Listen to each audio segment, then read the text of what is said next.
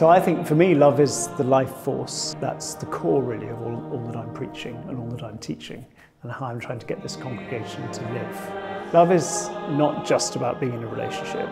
Love is friendship, love is community. Love is warmth, and love is knowing that you're cared for and knowing that you're able to care for other people. Love is long-suffering, love is patient, love is kind. Love feels it's about being fulfilled as a person. So my name is Giles Goddard. I'm the vicar of this church, St John's Waterloo, which is the church by the IMAX in central London. I've been here for about 13 or 14 years, and I've been a vicar for about 25 years. When I was about 15, I became a much more committed Christian, and that was very, very good for a couple of years. But I discovered, and this was a long time ago, this was back in the 1970s, after a while I worked out that there seemed to be a conflict between my sexuality and my faith. And I was being told by the leadership that, it wasn't okay to be an active gay person. I kind of struggled with that for a bit, and then I decided, or it felt as though the Christianity that I thought I'd discovered wasn't what I was being offered. I gave it all up and decided not to be a Christian anymore, satisfied myself that God didn't exist. I was kind of living the life of a London gay man.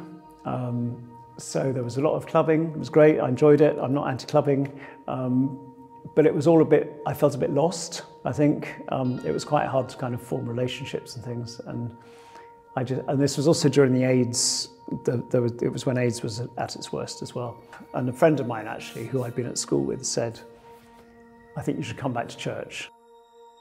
I certainly didn't go back with the intention of becoming a vicar, but I felt that it was a place where I could be myself, and it felt like a place where I could make friends. I mean, I had other friends, but this felt like a kind of deep kind of friendship. But the vicar of the church that I was going to began to kind of talk to me about ordination, which is becoming a priest. Initially, I was very resistant.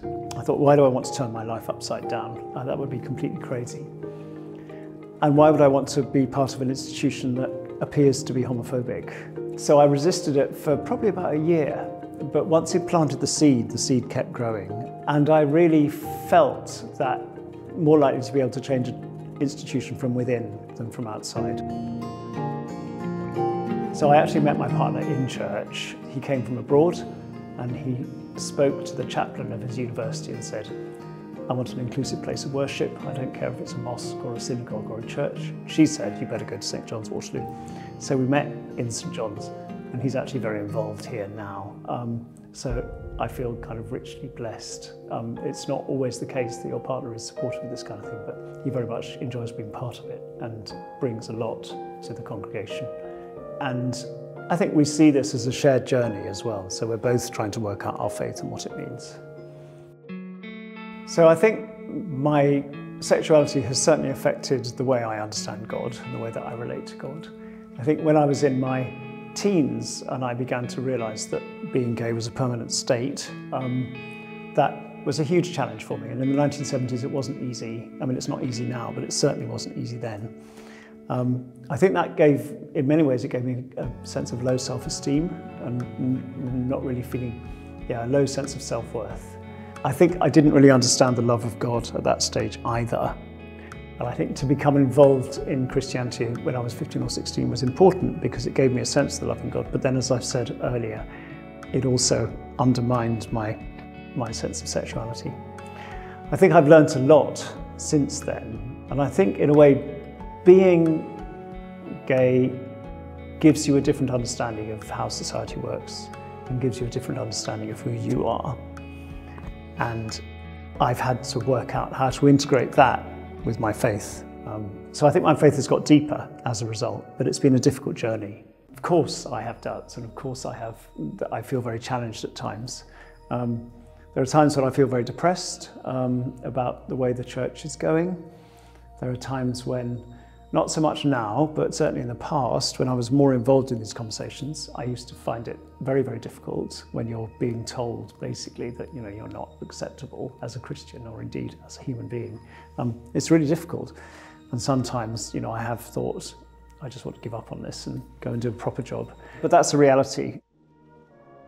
So the advice that I give to a fellow Christian who's struggling with their sexuality is to find someone who could support them. Well, the advice I'd really give is to come to St. John's Waterloo, actually, but if they don't live nearby, then find a church which is welcoming, and there are inclusive churches around the country that you can find, or find a friend. Don't give up on God, because God is the ground of our being. Different faith traditions, have the same sorts of challenges, but within all those traditions, there are people who are struggling with their sexuality as well. I've spoken to many Muslims and Jewish people and Hindus, and within all of those different traditions, there are people who are working out the answers to the same sorts of questions that we've got. And God works in so many different ways. So you don't have to be a Christian to understand God fully. So my message to the future is take action and be involved. Don't give up, don't sit back, don't lose hope, but find people that you can work with. A million little lights together can make one bright light. But if we don't have any of the little lights together, you don't get the bright light.